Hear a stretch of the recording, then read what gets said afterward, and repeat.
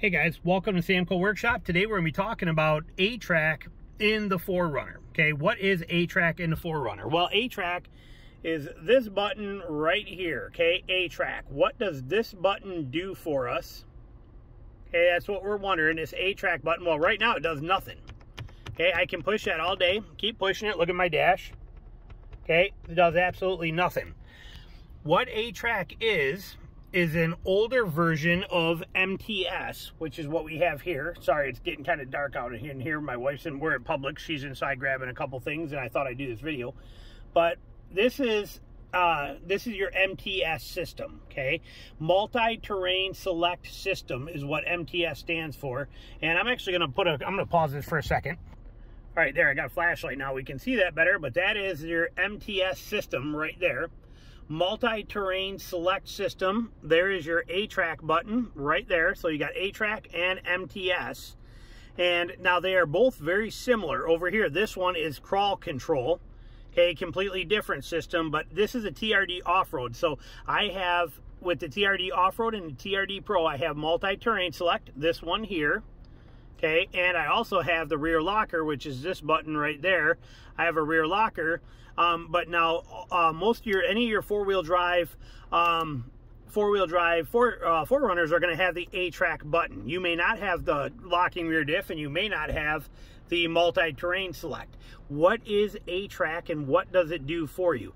Well, to answer that, what we got to do is we got to understand how vehicles work, all right, how the differential setups work in them. Okay, every vehicle has to have what's called open differentials in order for you to be able to drive down paved roads for the normal everyday driving, to be able to turn into this parking spot that I'm actually sitting in.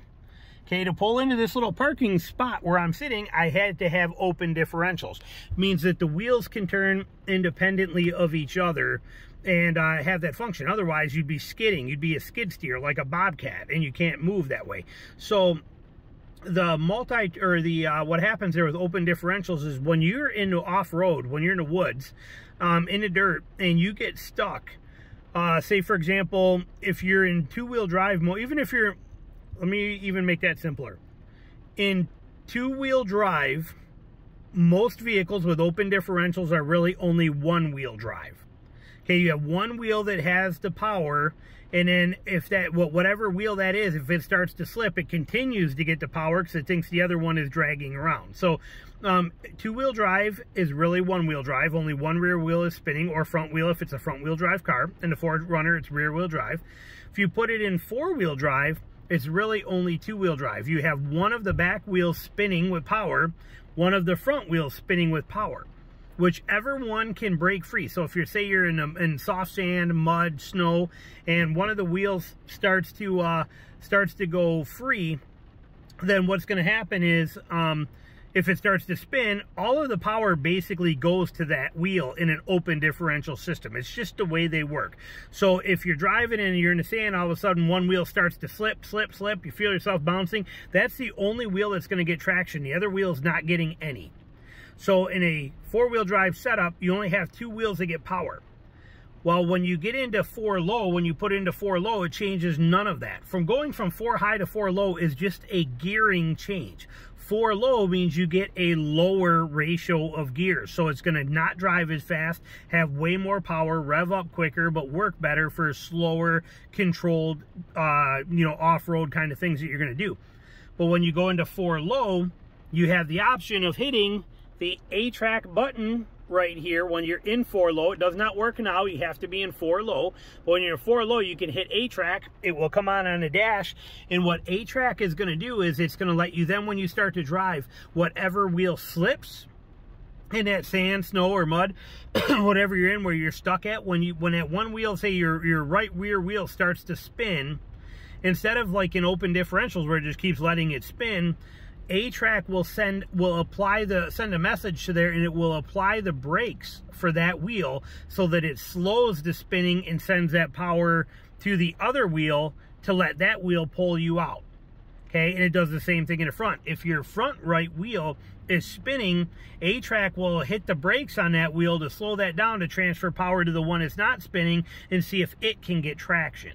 Okay, that's the whole concept of it. So A-TRAC is a computerized system that is going, a traction control is what it is, okay? Automatic traction control. That's what ATRAC stands for, automatic traction.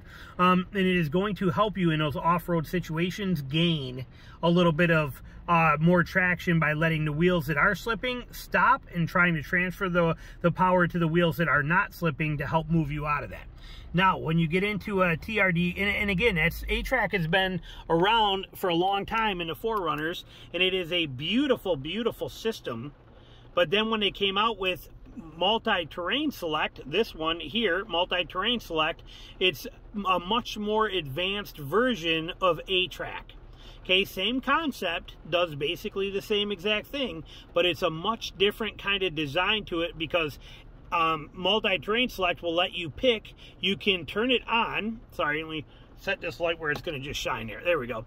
But you can turn it on, and then that's actually not helping us any, is it? We're going to let the camera just find it. Hang on. Sorry. Getting kind of dark out in there. Let's see here. All right, we're going to do that. So multi-terrain select will let you turn it on, and then you can control. They will light up once that's on. See, it lights up. Okay. And right now, it's telling me I got to shift it into neutral. It's telling me it can't do anything with this, but there's my little multi-terrain select dude down there, okay. But so, and then I can turn it between. See, it still won't because I'm not in neutral and I'm not set up for low, setup. But basically, you can change it so that it can be for desert type settings and sand. I'm assuming that one is snow. That one is moguls, and that one is rock crawling. So what these do is these are going to change your, actually I want to leave that on. Let's go here. I want that one there.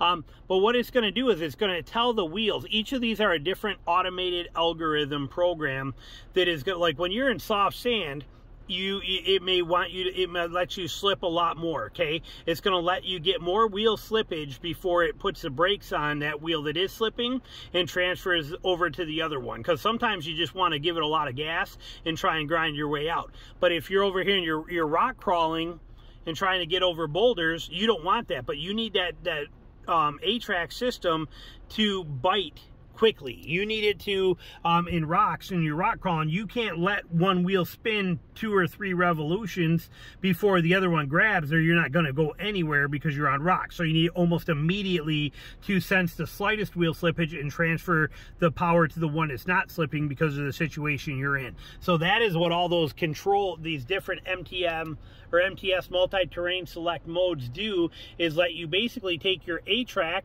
that is right here, and it just takes it to a much more advanced level for different situations based on the algorithms and the type of conditions you're in, so that you get the maximum out of ATRAC. That's the difference. And again, the difference being that if being a TRD off-road, I also have the rear locker right there too, which is a nice thing also. But ATRAC is in all of them, all the 4-wheel drive Forerunners, and it's a gold mine. It's a beautiful system, but really it's only going to help you when you're in 4-low and you're really stuck, or you're about to go through some nasty snow, you're going to be driving on a beach, these kind of conditions. It's good to turn that on, especially on a beach. It's a fantastic option. It's also a great one when you're launching a boat. If you're at the boat ramp, and it's always good to put the vehicle in 4-wheel drive, but if you got a real sketchy ramp that's really slimy and moss covered and things like that, it's wet and raining, and you're worried about that kind of thing, shouldn't do it anyway then. But I mean, if you're gonna put it in 4-low, and then turn on ATRAC, and that will help you there too, because again, if you start pulling that boat out and you start slipping, if that wheel slips and you don't have ATRAC on, you only got 2-wheel drive, even in 4-wheel drive without ATRAC. Once that ATRAC senses that wheel slippage, it will hit the brakes on that one to slow that down and transfer a lot more power to another wheel that may not be slipping, and it might be able to pull you out. So that's what ATRAC is all about. Hope you enjoyed the video. Thanks for watching. We'll talk to you soon.